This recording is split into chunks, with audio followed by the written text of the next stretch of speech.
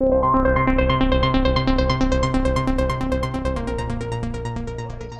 beyond the edge of what we know. Well, it's really it starts from the premise that when we learn something, if we learn something, what is learning if it's not, pushing beyond the edge of what we know? Because as long as we do what we know, we are not learning. You learn something new, it's because you're going beyond what you know and you're going to something that is unknown. And my interest has always been to explore that edge. So what I wanted to do was to start by basically looking at what is it we mean by digital technology. And by digital technology, I'm really talking about anything today that has what it's, inside of it has a chip. I started from the basic premise that the IEEE, that engineering organization worldwide that sets the standards for computing, have decided that a computer or a computer chip that is contained in anything digital can only do three things. It can transmit and receive information, it can store information, and it can process information. The interesting part for me was what happened when we use this kind of digital technology. The first thing is when we use it to communicate, we start connecting with people outside our immediate vicinity. For example, right now, I mean, let's face it, we're not even on the same continent, we're on opposite sides of the globe practically. So we can phone, we can email, we can text chat, we can video chat, but the idea is, as you mentioned with the canoe thing, is we can do this from anywhere to anywhere. What's important to realize is that we also become more accessible via social networks. Facebook, LinkedIn, and we can find experts from anywhere in the world and we can access them. We're no longer limited to just that paper kind of thing. So we can communicate and connect in a very different manner, which means that we also redefine how we view and how we conceive of what society is. And the fact that I can see you, you can see me, we can talk to each other, yet we're on opposite ends of the globe, we're no longer limited. We conceive society in a different manner. The second part is since we can, the computer chip can store information immensely, if you want, the idea is we can start connecting with information, but what's different than what it used to be when we would read articles, read journals and whatnot, is we can connect now with information as it is being created, and we can participate in the creation of that information, of that new knowledge. So whether you're going from news feeds, scientific journals and whatnot, the minute somebody writes something, you have access to it. So the first point is that kind of access is immediate, and the second thing is we eliminated the medium itself, in the sense that you're no longer buying a paper journal or a paper book. You're dealing with the information directly from any device, whether it be a smartphone, a tablet, computer, it doesn't matter. It's in your pocket and you can access the information. All of this is also stored in the cloud, which means that it's accessible from anywhere to anywhere at any time. The result of this is we're reducing the time between the moment an idea is created, if you want, and the moment that somebody can give you feedback on it. And we all know you write something, you put it out there, it gets published, a year later you get a comment on it, and what was I thinking at the time I wrote it? That distance is gone. So the way we conceive of information and feedback is now being completely reduced to almost nothing in terms of time. So this will alter completely the way we conceive of accessing information. The third thing that the computer and the computer chip can do, whether it's in a phone or in a computer or whatever, is the fact that it can transform information. And since Turing, back in the 40s and the 50s, when he created the first computer, the idea was that we could use this technology to actually automate processes that were until then just things that we thought we could only do with our mind. For example, at the beginning it was doing large calculations. This is something, a technology that is now no longer just replacing or augmenting physical things, but augmenting cognitive processes. So technology to automate processes that were until then the exclusive domain of the human intellect. Huge difference. Whether it's using, you know, simple calculators on your phone, or editing photos. We not only we take pictures with these things, but we edit them with these things. We can edit music. We can create music, create art. We can do statistics with these things. All of these things is about using the technology to automatically transform information according to how we want to do it. So you don't need a darkroom anymore. As for the photographers, you can do it with any device you want. You don't need a large computer to do statistics. You can do it on a tablet or even a phone if you want to. All of these things have, in terms of impact, that it's reducing the cognitive distance, the time between the moment that you say, what happens if I do this, and that you actually try it, do the calculation, and get the result. In statistics, what happens if I try this thing different, and I get immediate answer? Before that, if you did it all on paper, by the time you had the time between having an idea and seeing the result, again, you forget what you were asking. So the progress of evolution of thought was much slower. We can use it to transform information on large scales, and that power, we're just starting to, the general public, and especially in education, we're just starting to understand the power of that. We use it in education for communication, and we use it for information. We're just starting to use it for that kind of process. And this kind of thinking, this is what has led me basically to explore two large avenues, if you want. One was I wanted to see how we could capitalize on the potential of all these technologies for learning. And secondly, if we start using all these technologies for learning, what competencies do we need to do it? And what competencies are we likely to develop as we use it? Just to give you a very brief back history, I started teaching online about almost 20 years ago, 1995. Back there is a picture of me in one of the first courses I gave. I still had black hair then, and I was teaching with a large video conferencing system, and most of the stuff was then put online. And it was very difficult to see the audience and whatnot, so it was just a one-way kind of thing. There was not this kind of exchange. So what really came out of this was that I found that the students felt very disconnected, very isolated, and there was a huge dropout rate. Since then, we've obviously, to make a long story short, we've changed a lot. The systems we use are very different. I'm sure Roland talked about Adobe Connect and the kind of things that we use in the BA and that we use in the Masters. This is a screen capture of the course I had last Thursday, not last night, but last week. And so we get to see all the students and so on and so forth. The idea was that we were able to put together, since 2009, this Masters program where the students can be anywhere in the world. I can be anywhere in the world. Any of the profs can be anywhere in the world, and we can get guest speakers and experts from anywhere in the world. As an example, in this screen capture behind me, which you probably can't see, but obviously I'm there. But right down here is we decided we were going to speak about connectivism and MOOCs. So and MOOCs, for those of you familiar with MOOCs, they were started by George Siemens and Stephen Downes. So we had Stephen Downes as a guest speaker in our class. Last night I was in Pierre Lévy, Collective Intelligence. This character here, I had him in my class last night. This is what the new thing can do.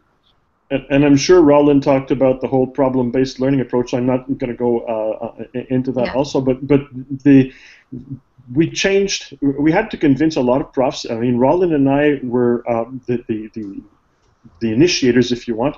But we had to convince a lot of profs, and sometimes not always easy, to push them to this idea, because it means a radical change in thinking about pedagogy. And for the students also, it means a radical change, because they go into a master's thinking, you're going to tell me what to do, and all of a sudden, no, we're not telling them what to do. They have to figure it out on their own. And so this is a huge cultural change in terms of an education culture. The big advantage is, I mean, without going into all the details, we don't use just one system. We use a multitude of software. So there's the weekly video conferencing meetings, but the students use blogs, they use Twitter. I'm sure Roland went through all the kinds of things that our students use. But the big advantage and the huge difference that we found is that the dropout rate, okay, the dropout rate in the program, the master's program, over the last 5 years has been less than 4%. And for a fully online program, let's remember that none of the students ever have to come to campus. There's no in-class meeting. Everything is done online, and we have a retention rate of over 95, 96%. For online programs, this is hugely different, because most online programs usually have dropout rates that are that can vary from 50% to sometimes 60 or 70%. So having a dropout rate of lower than 4% is exceptional. And Roland just wrote in that in the BA the retention rates are similar because of the way we do it with that constant synchronous kind of meeting. And by the way, in the master's program, we're running at about 140 students, I believe, and in the BA program, Roland, I'm sure you can put in a chat box roughly how many students you're running, but the dropout rates have been very, very low, which means that we have the student motivation, and so we've got 400 plus per term, and very high motivation. And in what we've done, we've got anecdotal information only right now, but the sense of isolation is completely gone. The students in groups do things online that I've only had seen before that happen in class. They will get together, communicate with each other, and pull excuse me, and they will do some very how can I put this to be polite to my poor students, which I love dearly. They pulled some really good stunts on the profs. They've pulled some jokes on me, but that they would organize on their own and then show up in class. For example, I wear turtlenecks always online. For some reason, it's a habit. And so one day they all got together and they all showed up on their cameras with black turtlenecks just to get back at the prof, kind of thing. This kind of collaboration outside of class online is unheard of. Now, the second thing that that I mentioned that all of this has led me to do, and this is something that you're also very familiar with, Elena, is the whole GTCU model, or the General Technology Competency in Use. I will just go through it briefly, but the idea was that my interest was, if we're going to do all this online, what do we as professors need as competencies, and what do the students need as competencies on the one hand, and on the other hand is, what will this, doing all of this, help in terms of what competencies am I likely to develop using all this technology? And although there are many models out there and inventories that categorize all these competencies, I wanted to start from something that was not exclusive to education, but I wanted to start from something that was far more general. And that's why I went right back to the IEEE definition of technology, that technology can only do 3 things. And I decided to look at the competencies along those 3 areas. So the first thing I did was I looked at, okay, the computer chip can transmit and receive information. We use it to communicate. If we communicate, we also have to, I mean, obviously there's the technical skill. We had some technical issues to get me in this morning. So we both have to have the skills to be able to overcome those technical issues. But beyond that, there has to be a totally different sense of social awareness. For example, I have to be keenly aware that my audio is breaking up, that you're having difficulty hearing me, okay, which is why I supplied you with the text so you can follow me. So we need to develop different social skills online that are totally different than face-to-face, in addition to. So those social skills. You are right about technical skills and technical environment. We feel it very, very strongly right now. The lack of our skills and our environment. I mean, with the technology, this is going to happen. But you see, this is an example of also. I mean, we had difficulty this morning with the technical. It happens sometimes in the courses. But what I have found is, if the prof or the one that is leading the situation, if you want, is very confident and does not panic, there's a technical problem, we'll solve it. Okay? If we don't panic, then the students don't panic either. If the prof panics, then the course is a disaster. So it's a matter of we need to build this. The second one is the informational. I mean, I talked a lot about a while ago the whole idea of what the computer can do and how that information sits in the cloud and whatnot. But because of that, it means that we also have to develop a different sense of how to deal with information. We have to develop a different set of competencies on how do we access information and how do we select information. How do we make sure that we get the information and that it's pre-selected for us. It's no longer about choosing a book. It's about getting a lot of people we can trust, getting the information that they filter to us, assessing it, and then refiltering it out. So it's information in and information out. We now participate in that global information economy, if you want. And this is why, like yesterday evening, I was talking with Pierre Lévy, who wrote Collective Intelligence. So the information sphere we need to be part of, not just consumers of. The third and last is if we're going to use the technology for computational purposes as the tool that I was talking about a while ago, to be able to use it properly, whether you're talking about using a spreadsheet to make calculations, a statistical package to do some huge complicated statistics, or a photo editor to really do some really good photo editing, you need to be very competent in the discipline itself. A mathematician will make far better use of a spreadsheet than somebody who is math illiterate. But by the same token, if you use the spreadsheet and you learn to use a spreadsheet, you will also learn math. And for a good example of that you can I suggest everybody read Seymour Papert, Mindstorms. That was written back in 1980. On this one, very simple. It's in education, we have made good use, or we are making good use of the social and informational, and we are starting to develop these competencies, but we are not doing very much for the making use of the computational side, and this is where probably these devices have the most power. And if there's something we need to do in education, it may be to push in that direction, because this is where that digital layer, if you want, is where there will be the most changes. All right, I will skip ahead a little bit. What we need to do, and I think that Roland has talked about that. Yes, the social and informational are what we are currently using in education and making good use of.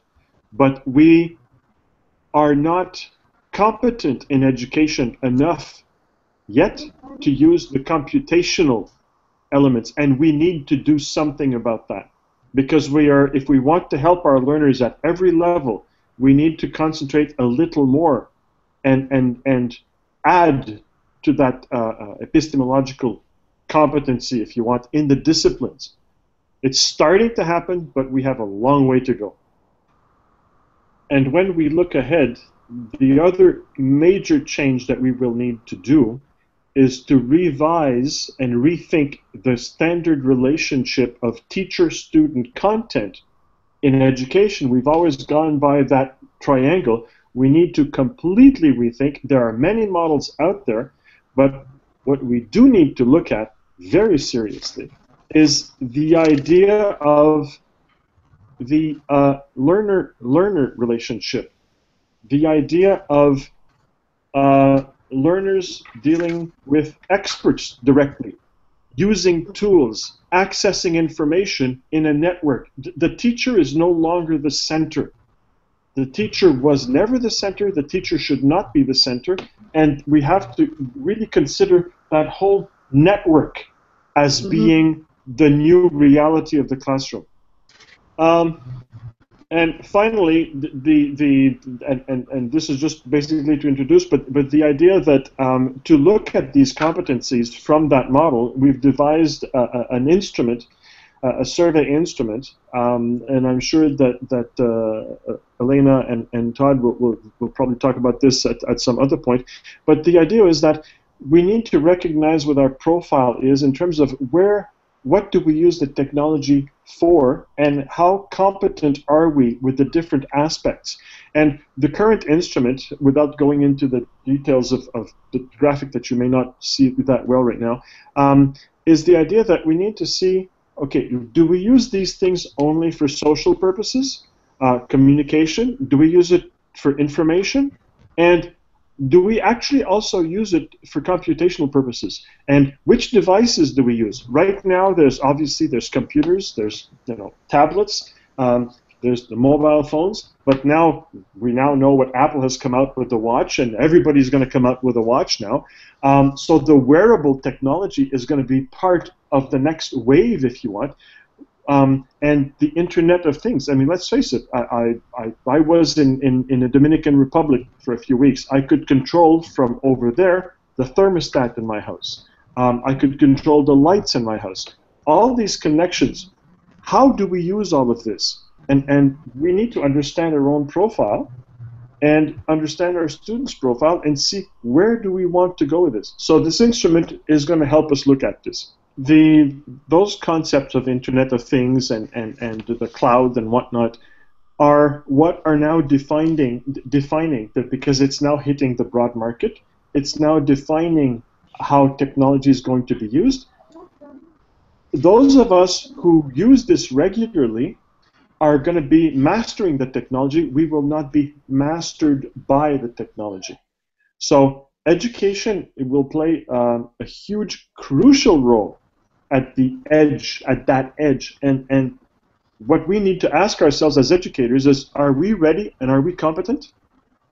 And this is really what this instrument and this research that we're doing is looking at, is to try to see if we can establish what our competency profiles are, what the students' competency profiles are, and then to see where do we need to pay special attention. Okay. More details of this are all available on our website. Thank you. I'm open to questions, please. Thank you so much.